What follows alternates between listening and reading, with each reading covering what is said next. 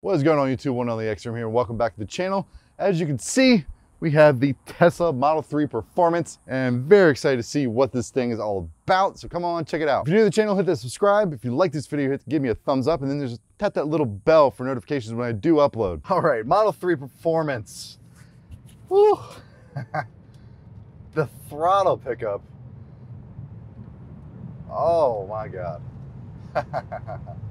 These little hills are fun. Nice. It's just effortless. And if I want to slow down, I just let off the freaking gas. It's got the regenerative braking is amazing. Almost too much. I go to slow down, I'm like, okay, I'm still 200 feet from where I need to stop at. It's interesting because there's nothing in front of me. It's, you know, there's dash. You're used to having all your display right here, and it isn't, obviously. It's all right here. So it just makes your vision out really amazing.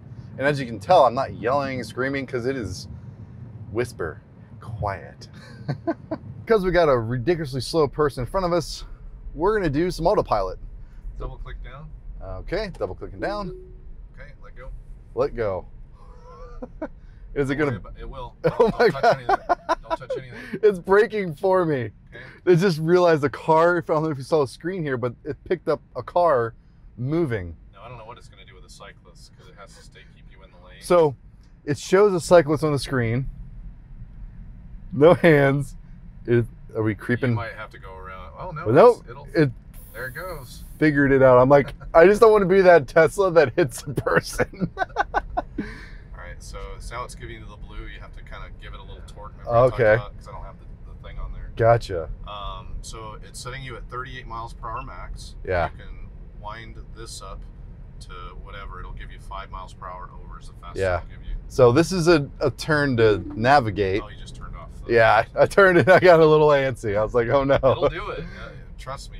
That was an experience with autopilot. A little terrifying. But let's have some fun now. We got some turns here, and I want to see what these... It's a 4,900 pound car. So you would think, well, it's a hefty beast, and its turning isn't going to be as great, but nah. It's flat. So Please stay on your side of the road. It's pretty good. Yeah. And we caught somebody. But the handling is, there's actually some weight to it. You know, it's all electric. And one of the biggest drawbacks of some electric cars or electric steering in general is the feel. It feels numb. Like you can't tell that there's any weight on the wheels in the front. And with this car, you actually have that weight. The steering wheel has some really good feedback through it. I mean, this is a tight road, so. Okay, so we're gonna do autopilot again. There you go. Let's dial that up to 40. There you go. Make that all the way to 40. Okay. So now it'll hug him. Now I think I have it set for 4 car lengths. If you click that left and right, it'll give you a car length thing. So this button here. Okay. So go left and right. See, that gives you. So now 2 it'll car follow lengths. him all the way up to 2 car lengths. So it'll actually catch up to him. So this is a tight road that this car has never been on, I don't think. And it's doing a decent job. Like, this is a pretty tight S here. It did it no problem. It will. It'll go all the way up. It's mildly terrifying, especially when we get to the top here, Yeah. when it's just, there's no I'm guardrails. curious to see how it navigates that, actually. Because it doesn't do so well with the big dip sometimes. All right, so It kicks the autopilot off at one Oh, at my house. I'll keep So my... I want to see what it does. Oh, It's not the greatest at that, so we're gonna turn that off. and this is made for only highways right now. It's still, So we still found made the of limit. We found the limit of autopilot just then. A hard diving turn. Yep. Yeah. Okay. Fair enough.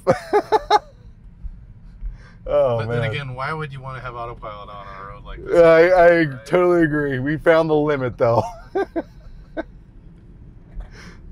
So those of you that think you can put on a very tight, windy road like this, don't do it.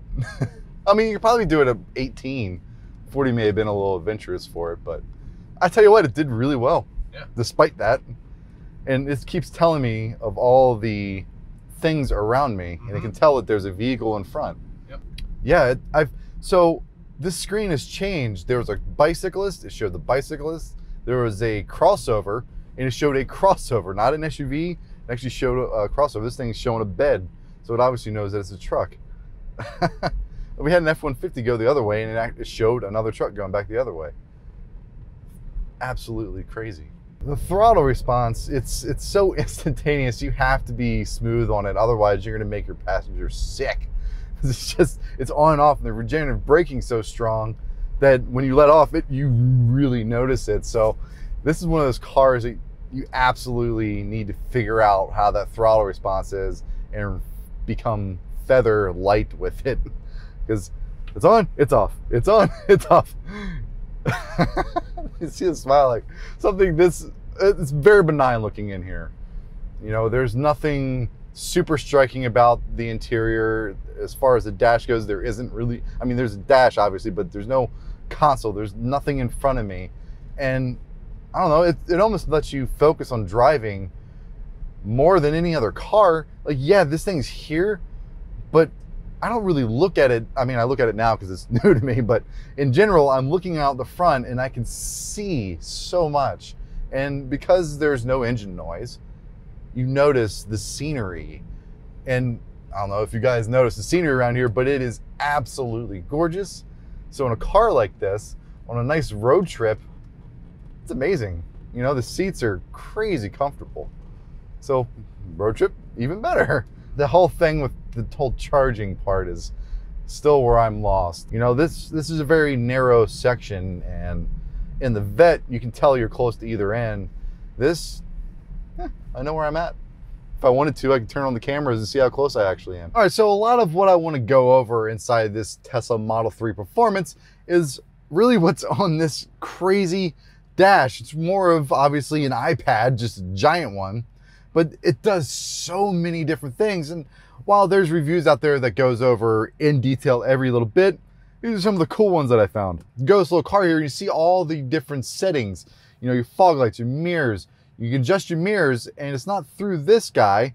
It's actually on the steering wheel, which is kind of awesome. Still like making you remember how we're used to doing stuff. Lights, you know, same thing. You change the ambient lighting is really cool. Steering wheel lights, it shows obviously these little buttons here. So what's interesting is you need this little card right here, this little lock card. To drive it, there's a little space down here that you actually have to tap it against in order for it to recognize and drive. Now, driving. So everyone thinks of the ludicrous mode, and with the Model 3 Performance, there's chill and there's sport. Sport is the angry version, and that is what we are in. That's what we just drove in. Chill softens everything up, makes it a little easier. And same thing with steering, standard, sport, comfort. And comfort, it makes it easier for a lot of slow maneuverability. It makes it a good, nice, easy feel to the steering wheel. Regenerative braking, it's in standard, and standard braking, regenerative braking is absolutely incredible. You start to slow down way sooner than you're used to in a normal car. And because of that, you'll find coming to stop signs, you stop 30 feet short of the line and go, oh yeah, I got to get a little further. So regenerative braking takes a little bit to get used to, but it is an amazing thing. And if you're driving hard to overpower it, you really have to be moving because of how strong that braking is. Stopping mode is really cool. I came to a stop sign, let completely off the brake, no gas, it stayed right where it should. Now, if you put roll or creep, obviously you'll do exactly that. So if you're in California, you do those California stops, put it in creep mode. Now, here's what I like the most right here. Customize, track mode. You have your race presets. You can adjust how much handling you have, or your bias between your front and rear wheel. Obviously, to make it more fun, you're gonna put more rear wheel. It's 50-50, split really beautifully from the turns that I took at the speed that I did. It felt great. Stability assist, you can adjust that, obviously, make it a little more tail happy, if you will. And then again, regenerative braking, it's at 100, so it's very, very strong. This is the fun part. Drift preset. Yes, if you want to drift this car, it has settings for that. And your balance obviously puts the bias all the way to the rear. And because this car is, you know, electric and the throttle and the torque is instantaneous, drifting is, I don't say a breeze, but it's real simple because you have all that torque right away. Drift preset. How awesome in a car that is seen as sort of a daily driver. Autopilot was one of the most cool features while I was driving. You know, if you double tap the stalk here down, it'll set up your autopilot, and what you can do, you can then adjust the speed that you want to set your autopilot to, and you can set the distance to the car in front of you if you want 2 car lengths, 3, 4. So then you have navigation. It's pretty similar to a lot of other features in cars with navigation. I do think this infotainment, as far as navigation goes, is very intuitive. Safety, service, all that good stuff. Software, so apparently what happens with this car, from what the owner told me, it'll do firmware updates because it's linked to the mothership, if you will, of Tesla. It'll always get those real-time updates. It's incredible. Something I want to point out that was really cool is this entertainment.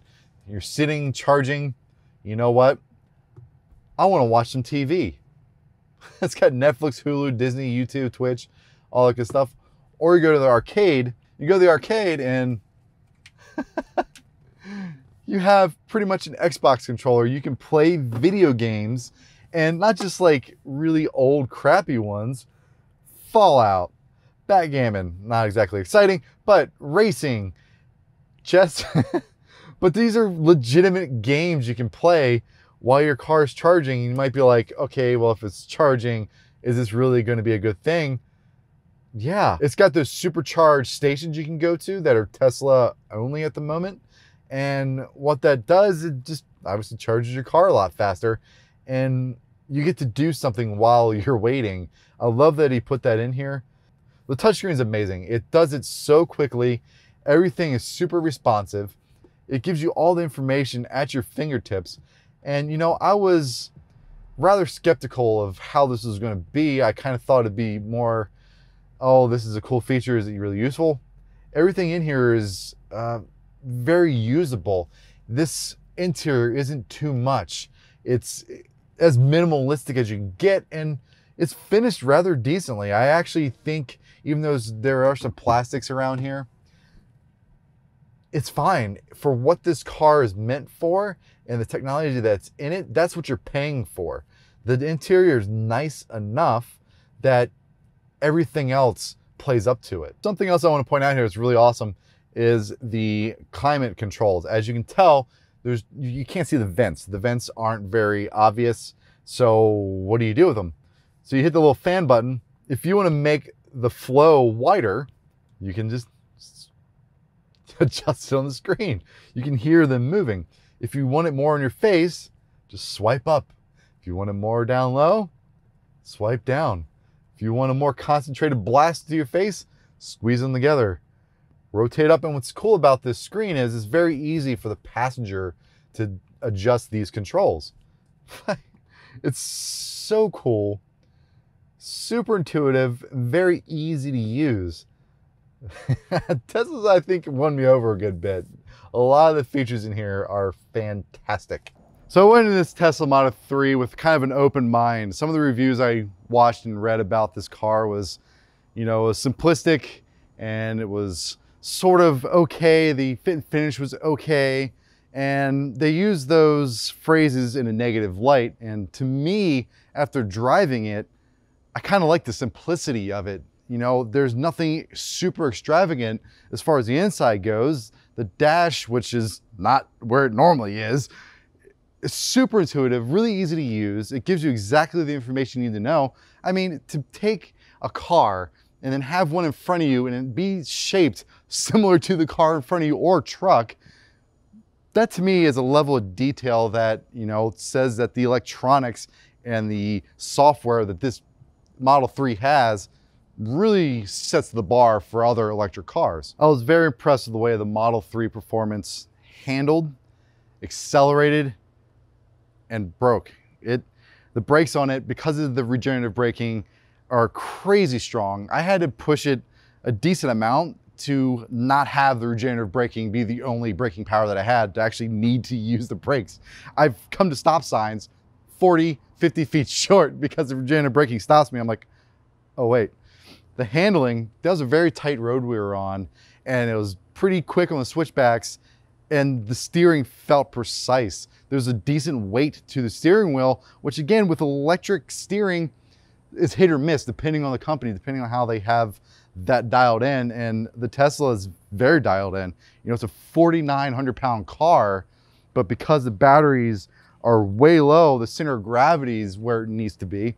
Not only that, the owner also put springs and lowered it a good bit. He put a different set of rims. Michelin tires are great tires. So it's lower, it's more stiff. And honestly, if I wonder what the original felt like, because if this is more stiff, how plush was the original one? Because it was so smooth. We went over a bunch of bumps and it soaked it up seamlessly. Anytime you put springs on a car, usually it starts to make the ride a little rough. Not the case with this Tesla.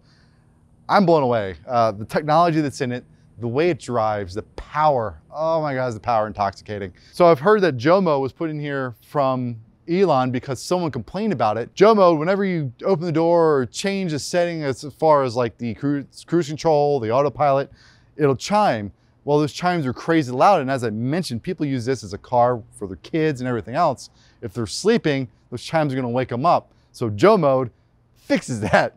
He put that in, algorithm, installed it, firmware, there it is. So anybody that owns a Tesla, if you don't like something, respond to them. Apparently the customer service is great, especially if Elon is gonna go in there and change it for you. I had a blast driving this. I can't thank Chuck enough again for letting me drive another one of his beautiful babies. What an experience. Electric cars are obviously coming, and Tesla, especially with their software, is ahead of that. The styling, it's vanilla to me. It's not the most strikingly beautiful thing, but is by far not ugly. You know, the outside matches the inside. It's very functional. And from that case, from that standpoint, it'll look good, right? So with that, I hope you guys enjoyed this review. I had a blast driving an electric car for the first time. You know, I rode a bike that was electric. Well, here we go. Now we're in the cars. So with that, y'all have a good one. I'm out.